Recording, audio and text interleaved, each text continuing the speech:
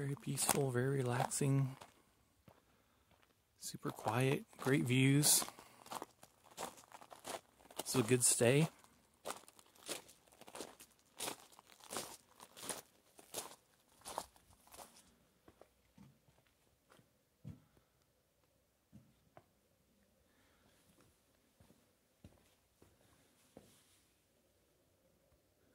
So these are double pane windows, but not separated by an airspace.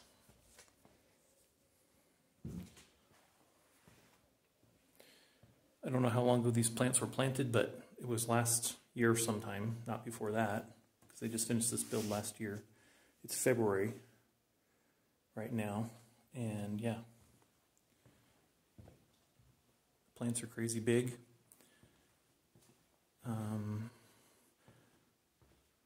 To make this build less expensive than the traditional, like, global model, they made a few changes in how they designed it and where they laid out the plumbing and that kind of thing. So, but this is a nice,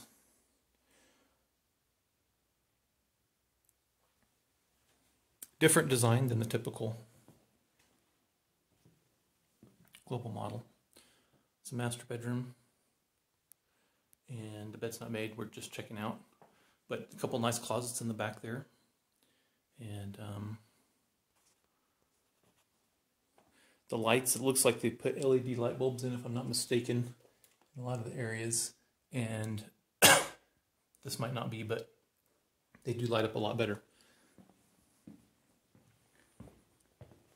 Kitchen, dining area.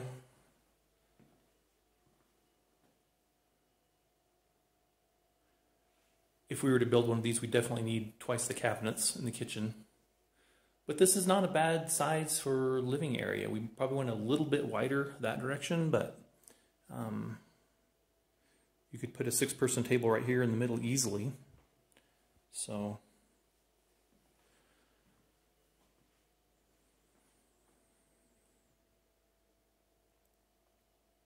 and in this build, there's no vigas in the ceiling, which are very cool, of course, but do add to the labor and to the cost. Okay.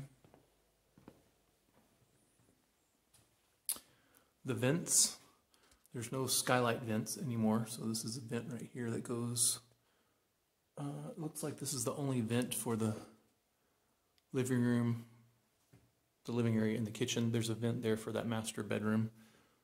I guess it's a master bedroom. It's a little bit bigger than this bedroom, it seems like to me. And there's a vent there for this bedroom. So let's go in there. So yeah, 2 bedroom, 1 bath.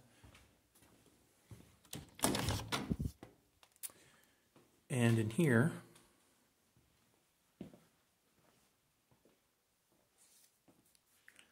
kind of a cool headboard.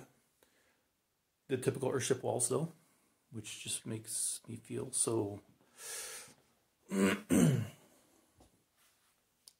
like this is home. Yeah.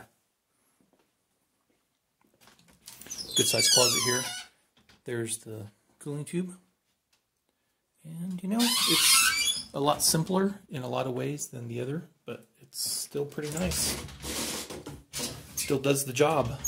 It gets a little bit cooler, as you saw if you watch my other videos on like the Vicedo and the Euro. It does get a little bit cooler, 65, 64, I think is what it hit yesterday morning, 65 this morning for a low in the kitchen, but it only dropped 4 degrees overnight. And it's late February, so it's not super cold, but it's not that big of a difference. Yes, it does have Wi-Fi. We watched Netflix last night, and it works fine. So if you're wondering about that, it does work. Of course, they give you a password. Now they're containing the batteries inside instead of on the roof like some of the real old styles. And the batteries are down there. The rest of this is all locked up. We can't get into those closets. This is the other end of the bathroom, so shower, and there's a sink down there. Over here, this is where the toilet is, and another nice sink that has kind of a nice tall faucet here.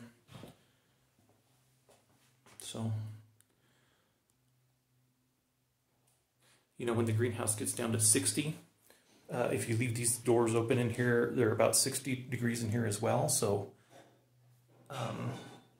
it's not like going to an outhouse in Alaska to go to the bathroom, but it is cooler than the global models that have the bathrooms sort of inside this inner chamber where the living quarters is. So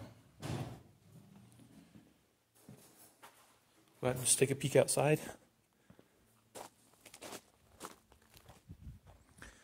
So I watched this build. Mike Reynolds, Earthship Biotexture, put on a video once every day or every few days of their progress. And so cisterns are on the side here and here. Solar panels obviously there and there. So the roof actually slopes to the south so that the winter sun that shines down at a very low angle still melts the snow up here. And so the snow melts and then it runs off into the cisterns. Okay, in the style, if you're watching my greenhouse build, we've put the roof facing north, tilted toward the north, and that's how a lot of the typical Earthships are built. Obviously they've changed over the years back and forth, but in order to get the snow to melt, that's what they did. And it's true because we live just a little ways north of here, and the snow hasn't melted off the back of my greenhouse yet, because my roof doesn't slope to the south, it slopes to the north like that. And so you can see it kind of slopes down to the south there. Okay, so still earth berm, just like all the others.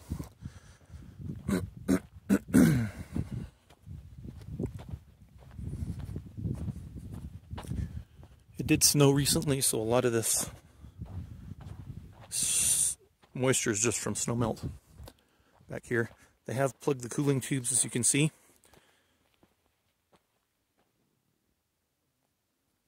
And there's 4 of them. There's one for the 1 bedroom, 2 for the kitchen and living quarters, and then a 4th one for the other bedroom.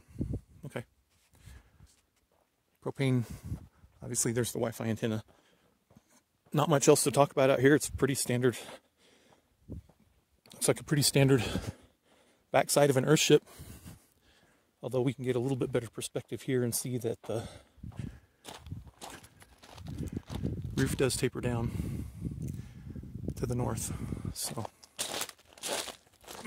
this has been a fun stay. It's been a lot of fun for us staying in the different versions of Earthships and learning about the thinking at the time and how the thinking changed. And one of the best experiences was last night.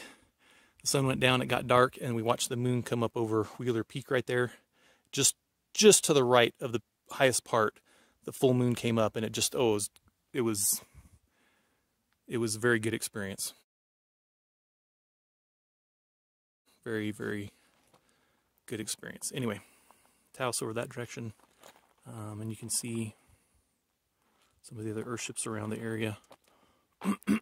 Several of these newest global models. I think that's the Viacito right there that we stayed in last time that I made another video on. I don't know the names of these. I'm sorry, that's the Viacito right there. And just gorgeous, beautiful, work very well. Right about 70 degrees. They hover right about 70 degrees. They're amazing.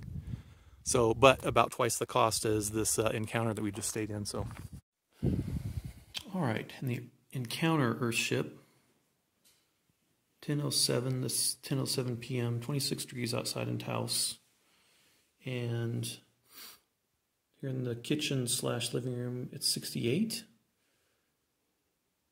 The outdoor temp is the sensors in the greenhouse, and it's 64. So let's see what it is in the morning. So next morning, Sunday morning, same place. 7 something this morning. I don't know, let's see. 7:35. And there's our location. There's the temperature outside. And there's the temperature in the kitchen, 65. 60 in the greenhouse. So this greenhouse seems to stay warmer, and that's probably because it has more thermal mass around it. 65 here in the kitchen / living area, and it was 68 when we went to bed last night, about 10. So it's dropped 3 whole degrees overnight. So 20, 30, 40, 50, 65, 45 degrees warmer here in the kitchen than it is outside with zero energy input to keep it warm. Okay. Is it working? Yes.